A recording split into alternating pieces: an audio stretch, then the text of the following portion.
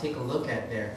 But if Will and Kate went to Somalia, it would be a story. So there's something there, right? News stories are built in a certain way, and we're taught in J school that there's a certain appeal and style to certain news stories. So, you know, apart from having individuals in the newsroom that are committed to telling these kinds of stories that are not being told, also a commitment from the newsroom to say, okay, we are going to take these stories and we are going to make it appealing in the same way that that another story would be appealing. And there's ways to do that. I just don't think newsrooms are focused on bringing those stories out, because it's also a consumer and producer relationship, right? So, you know, if we're talking about Somalia, and people aren't watching, then there's an issue. But if we all wake up at 5 a.m. to watch Kate's Dress and Peter, you know, live from London, then there's something there. What's going on? You know, what's the appeal of that kind of story? So if we get to the root of that, I think there is absolutely ways to make these stories that aren't spoken about, aren't talked about, appealing in a way that's beneficial for both the producers of the news, for the consumers, and for those who are invested financially into the news as well. So, you know, what's the story, and how do we get these stories out? Not only how do we get it out, how do we make it appealing and mutually beneficial for both the producer and the consumer? But that I do not know. No, they should hire me. They should hire me. CBC, Global, CNN, Fox News, The Daily Show, all of them, Al Jazeera, should hire Ian Ketaku. 613, I don't know if they watch Rogers, 883-4265.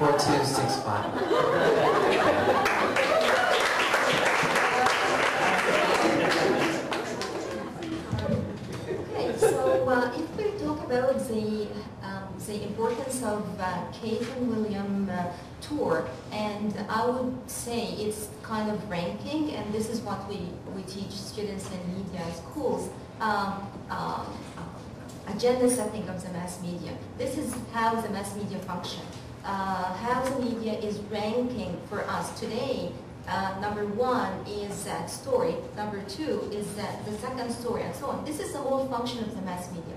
But if we think about the solution, and ultimately what we can work, is that we think about agenda setting as three different agendas. The first one is the policymaker agendas. So government, people in power, and so on. This is one sphere of stories that occupies them.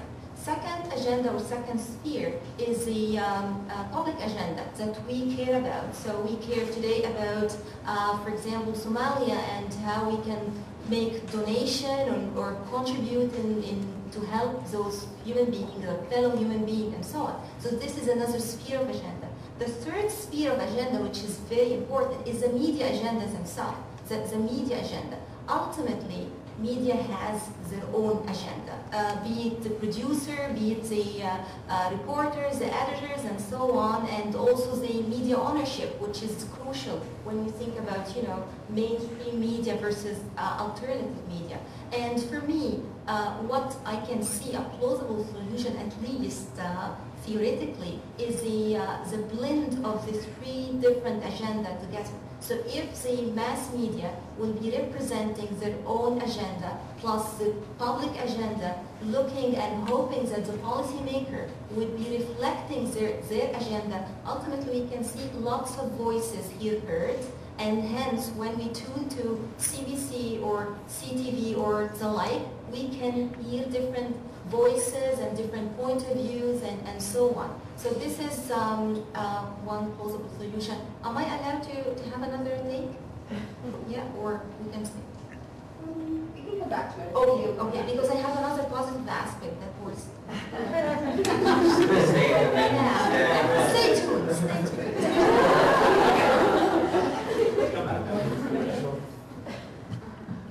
I agree in that, you know, everyone does have have an agenda. I mean, that's the way of the world, and goes all the way to the top in terms of the ownership of different media outlets.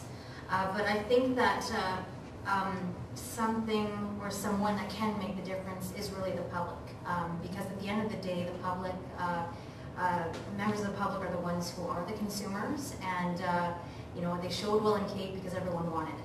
If no one was watching it, I mean, I know that it's maybe unrealistic, if no one was buying the magazines, do you think they're going to put them on the cover again? So it really is, it's individuals that all form this mass media, right? You know, if you like something, you should write in. If you don't like something, you should write in even more, because by staying silent, no one is going to know. And you know, I know that, for example, where I work at CTV, we do get, you know, viewer emails, and they do mean something. They do get read. Every single one of them gets read. What they do with them, of course, you know, is beyond an individual's control. But as collectively, they do get read. And I mean, if there are hundreds of emails coming in, you know, demanding coverage of whatever issue it is, I'm sure that would be, you know, there would be more of a chance of that being examined if it was an issue that was less talked about, or less sexy, or less glamorized out there at the moment. But and I also think that, I mean, when we're talking about media, but social media is really the new medium of choice these days for when it comes to news, when it comes to any kind of in terms of getting stories out there. And that's another way of driving, you know, which way the media goes in terms of what topics are covered. So I certainly, you know, encourage people to, I mean, that's where it starts. It has to start somewhere, and I know that we've all heard it before, it all starts with one person, but it really does. And it'll build from there, and hopefully that will drive a different agenda. Yeah, and I'm going to echo that as well in terms of, I think that we're at an interesting moment in time when we think about how maybe mainstream media can actually interact with social media. And I think that there's huge opportunities there. I can't tell you what I think the solution is on that, but I think that there definitely are huge opportunities. And possible things that I've been thinking about have been, since Shelby sent the question, was that, you know, imagine, I mean, we're talking about youth today. Imagine if you know, hand over to youth capabilities, a camera, simple editing, or different tools that they can use to go out on the street and get the stories that they're living and that they're breathing and that they're experiencing in their communities, and a way for them to share that with the world, then, you know, that's giving them experience, it's giving them influence, it's giving them all kinds of opportunities that folks folks hopefully that have power will recognize. I mean, YouTube is powerful. I mean, it goes around the world like crazy. So I think, you know, giving access to our youth who are perhaps underrepresented or don't have the means to be able to do that is a possible solution. I also think that, and of course, not staying silent. We need to voice our concerns, as has already been said. And what I also find interesting about, maybe again, mainstream media is that I think media has to take a look at how it actually may be well, influencing the stereotypes, or influencing what I would call sort of subversive racism, or whatever have you. And what I mean by that is that, you know, if you've got a story on, I can't think of specifics now, but if you've got a story about maybe it could be Somalia, it could be, you know, it could be about Muslim terrorism or whatever have you, and the only people they interview are a Muslim woman maybe in a hijab.